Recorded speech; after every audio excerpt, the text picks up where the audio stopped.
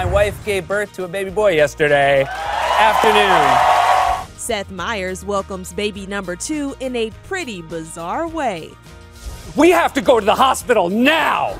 Congrats are in order for the late-night talk show host and his wife Alexi Ashe, who already are parents to 2-year-old son Ashe. On Monday, Meyers shared how his wife gave birth to their second son, and no one saw it coming. My wife is saying, the baby is coming. The baby is out. At which point, Nilu looked and then looked at me and said, the baby is out.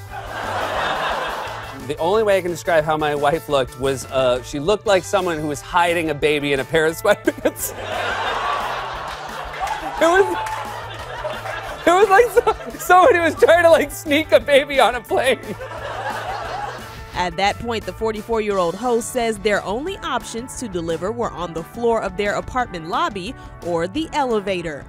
And she lied down in our lobby, and we just sort of like created like a semicircle around her, and we undressed her, and the baby was just out. The head of the baby was out. This is how fast it happened. I called 911, and over the course of a minute conversation, I basically said, we're about to have a baby, we're having a baby, we had a baby.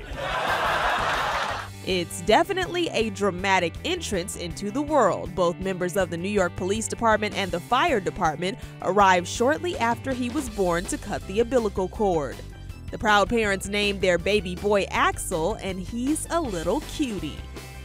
We named him Axel because it's just a name we like, but I'm going to tell him it's because firemen were there when he was born.